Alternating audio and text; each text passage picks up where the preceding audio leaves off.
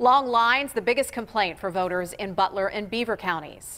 As we reach the final few hours before the polls close, leaders in both of those counties are preparing for a second wave of voters. Nicole Ford is now live in Adams Township with a look at the voter turnout.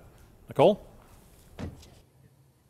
Well, Stacey, so far that second wave of voters hasn't showed up. About the last 30 minutes or so, we haven't seen a line here at the Adams Township Municipal Building, but it was a different story earlier today. In fact, the line wrapped almost around the building for several hours. And Butler County leaders say that that was the same situation at most polling places across the county. In fact, when it comes to voter turnout numbers, the election leaders believe they will shatter the 2016 voter participation numbers. And it's a similar story over in Beaver County. At lunchtime, one poll was already reporting 65% turnout. County leaders tell me they expect about 80% when it's all said and done. So what's different this year?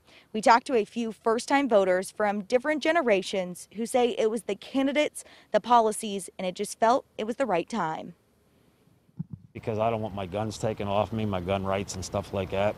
I was only one other year I could have voted when I turned 18, and I just didn't vote in that election. I was at college and just kind of forgot about to get the absentee ballot and didn't really have the opportunity to come home to vote.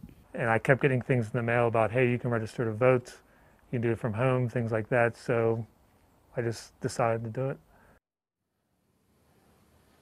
As for any issues at the precincts this afternoon, everything was fairly minor. Butler County leaders say they faced a few supply chain issues early in the morning when it came to pens and forms. In Beaver County, they had a few scanners that actually jammed up, but everything was resolved within minutes. Reporting live in Adams Township, Nicole Ford, KDKA News.